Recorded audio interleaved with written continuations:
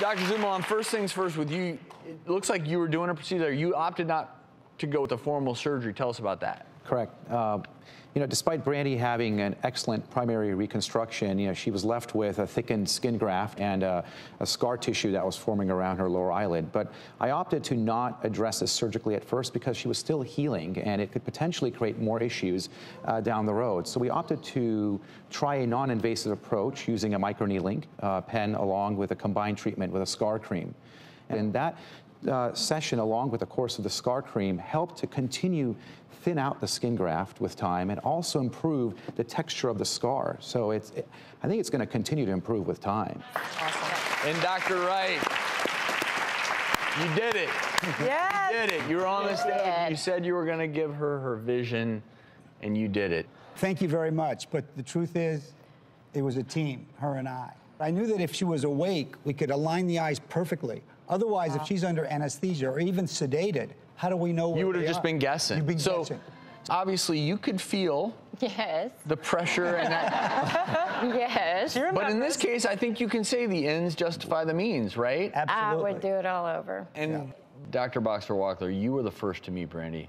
What's it like to see the transformation? It's amazing because I see that this has empowered her.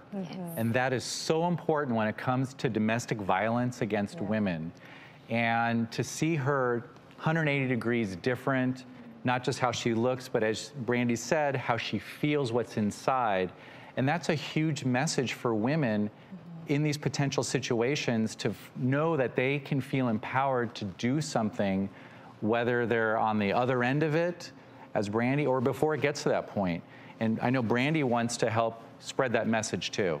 So what message would you like to give to other people who might still be suffering through that and wondering if there is going to be help for them, if they can get out? Well, you know, I'm a motivational speaker now. I go around and I tell my story and I help others. And that's what I do. And from my story and from, everybody else's that I hear, I tell them, leave today because there may not be tomorrow. Yes. Well, Brandy, I thank you for sharing your story. Your story is so relatable. It's so powerful. So please keep on motivating people with your message of hope. And also, I'd be remiss if I didn't thank your team of superstar docs. I love my team. They have been amazing.